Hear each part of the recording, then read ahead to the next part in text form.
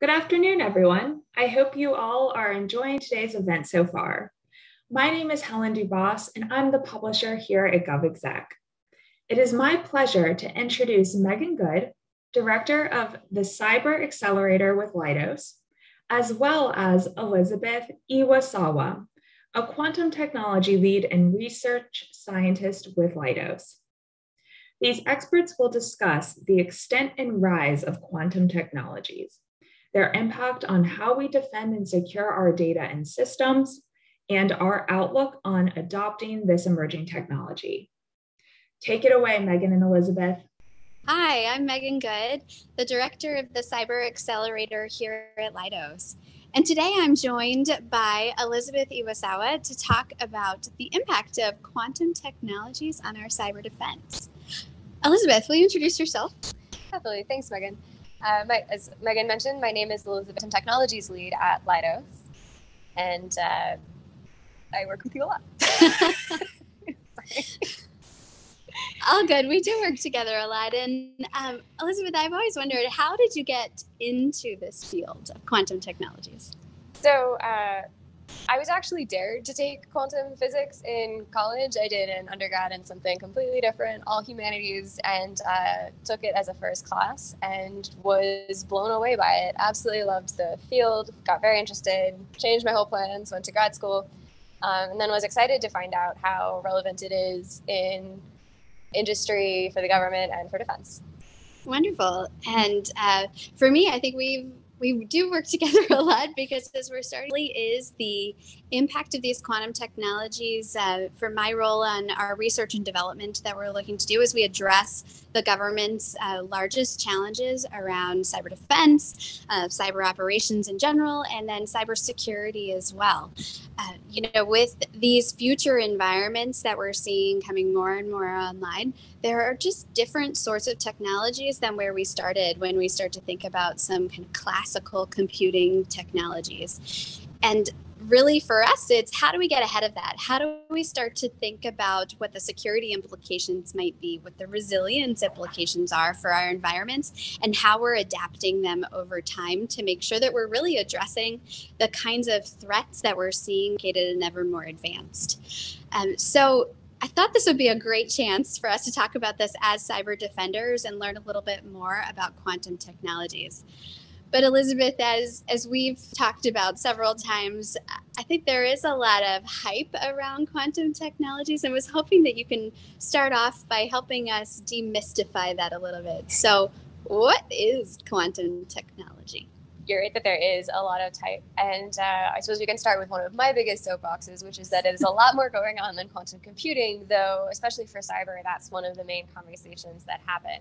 So quantum technologies are basically any technology across all of physics or science that can be done with a quantum system, which is basically the sum of the universe. As soon as you get down to really, really small physics, you get some very strange and unpredictable behavior, which we use to get very, very sensitive or very, very fast or very, very broad spectrum responses.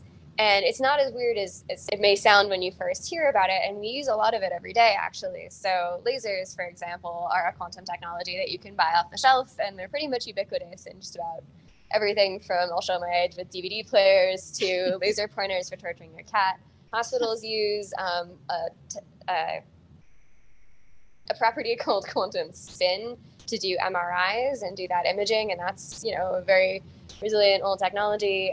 We like to say that quantum technologies are what make your phone run, all of those semiconductors quite so small and working as part of the infrastructure. So it's not as out there as it seems, but quantum computing is one of the longer standing research fields that's pushing a lot of boundaries and changing how we look at computing in general. So quantum computers use these tiny quantum states to do their computing. And they use two very cool principles called entanglement and superposition, which allow them to do a certain set of calculations much faster.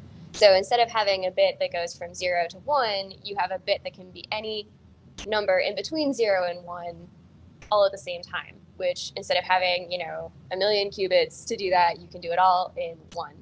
And it can interact with the other bit calculations faster. which helps solve a very specific subset of math problems, like factoring big numbers, which is what gets us back into encryption, oddly enough.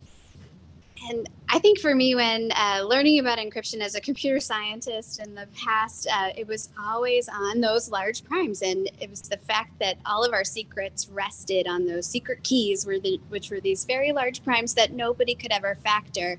But if you can do millions of calculations within one bit, and then there's, just the scale there, it does get scary when you start to talk about how that factoring could happen really quickly. And the way that we've been encrypting data, the way that we've been encrypting traffic, since about more than 90% of this network traffic is all encrypted. And for that to be able to be read externally, I mean, that really does put a lot of pressure on us as cyber defenders. So the good news is we're not quite there yet, thankfully, and that not all, and you would know this that would be my next question. Well, so my favorite term is the quantum cryptocalypse, which is when quantum technology breaks all encryptions, which is like any big fancy statement that's quite so broad, not true.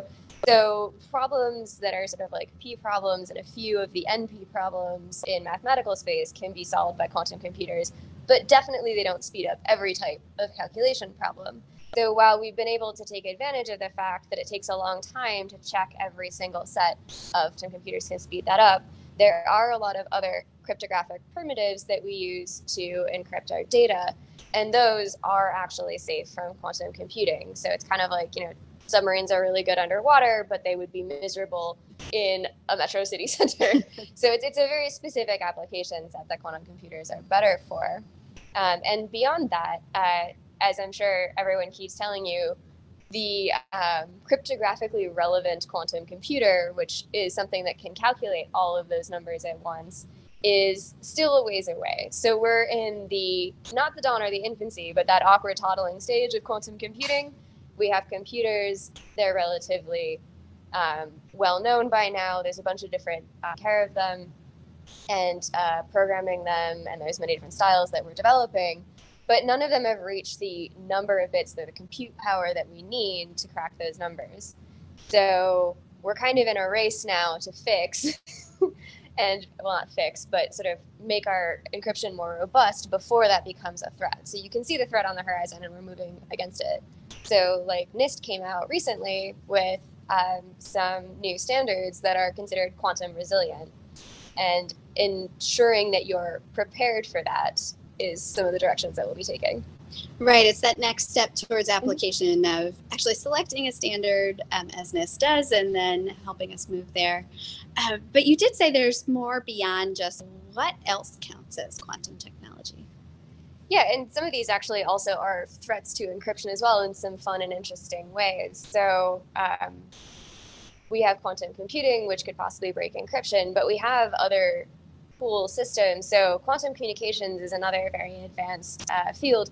And I bet a lot of you would potentially be surprised to know that metro city centers around the world actually have quantum communications networks installed alongside standard telecom networks that are up and running now. So there's one in Seoul, there's one in Cambridge, there's one in the Netherlands, in Delft, and we're only just finishing one in Chicago in the States, and there's one to be done in DC. And so it sounds like communications, but British Telecom is installing one as we speak. And they're resilient enough. Quantum systems are powerful because they're so sensitive, but they're not so sensitive we can't already stick them in our cities. But the cool thing about this is the sensitivity of quantum bits of information is that they're very easy to be disturbed. So the way in which you disturb them cannot be hidden ever, because every single one of them has a pair that is linked in a very fundamental and special way to it if you use entanglement. And so you can't fake the signal, and if you disturb one of them, its pair will respond immediately, so you can't sort of eavesdrop either. So it's very resilient against jamming and eavesdropping. Spoofing, yes. Right? Where something is not quite as it seems, but it looks legitimate. So interesting that by adapting these quantum communications, that does help make us more resilient to that spoofing, or to actually be able to detect eavesdropping. which for me would make me do something different from a threat hunting perspective to kick off a different sort of incident response kind of workflow. So pretty exciting of how that could be actually merged into applications. So quantum computing, quantum communications, what else? We also have quantum sensing, where we have, this is actually the oldest field of quantum technologies, and it's quite good, but we have sensors that are good enough to basically map space by how gravity itself, by sensing these teeny tiny fluctuations in gravitational fields, or in these teeny tiny fluctuations in magnetic fields, which could say let you navigate underwater without access to GPS, which is another quantum enabled technology, using atomic clocks on satellites. But these are sensitive enough that you could sense these microscopic changes in electric current on, say, a wire, which is another way of detecting a nefarious presence, to not use the cyber technology terms, and or ways, we have magnetic readers that are sensitive enough that you could read off of an old magnetic disk, and I'm sure we still have data stored on some of these. But when you couple that with something like the eavesdrop detection, you end up being able to attacks, which I think are the store and decrypt attacks, where people are banking so much on having quantum computers that they're just downloading decrypted data they can't deal with yet. And you could start keeping track of what's getting taken. Right. And I think what we've seen is the trends over the years is just so much data that has been stolen, exfiltrated, all these different data breaches. And you wonder if that's leading to this future of where you can actually decrypt anything that wasn't encrypted in there. I think on the other side of encryption, we see a whole rise of ransomware attacks, and where the data is encrypted there. And maybe on the good side of these quantum computers can help us to make those attacks no longer something that's viable. So, you could see it both ways, but really interesting about how that plays into our cyber threat landscape that we're viewing today. And you bring up a good point that we can also use quantum technology to protect ourselves, not beyond the eavesdrop detection, but quantum computing and other technologies are just as good as defending against some of these quantum threats. So there's post-quantum cryptography, which is when we use sort of classical techniques like you're used to protect against it. So something like fully homomorphic encryption, where you can actually do calculations on encrypted data. That's perfectly good and generally resilient against quantum computing.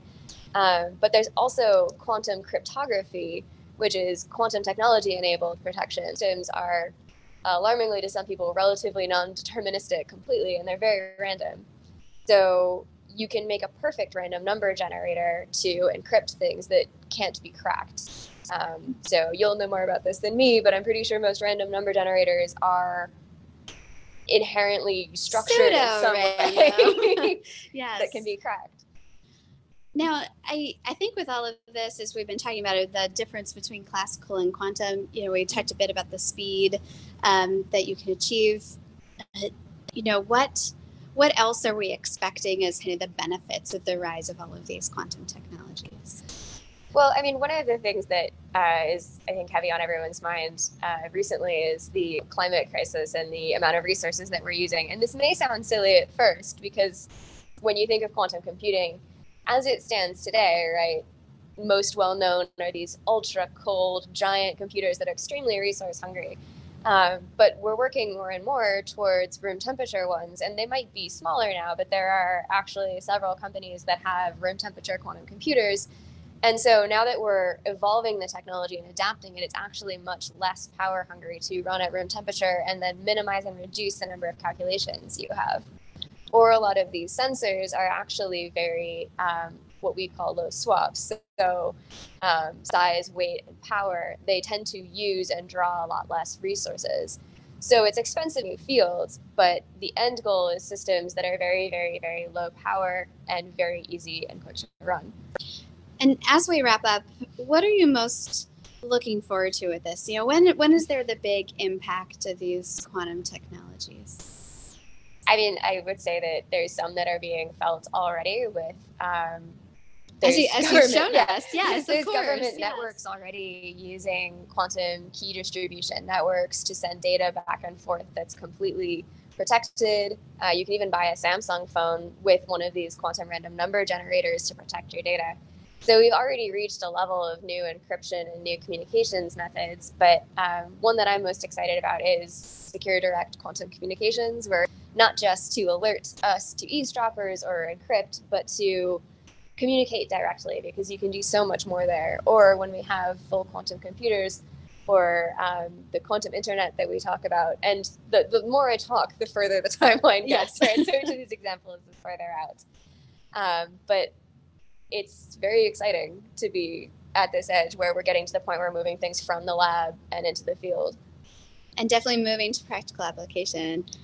Well, thanks for the time and for sharing a bit more about this range of quantum technologies and its impact on cyber defense. I hope you enjoyed hearing a little bit more about that as we bring you, an insight into what we're doing here at Leidos as we're making the world efficient through science, engineering, and technology. Thank you. Thank you.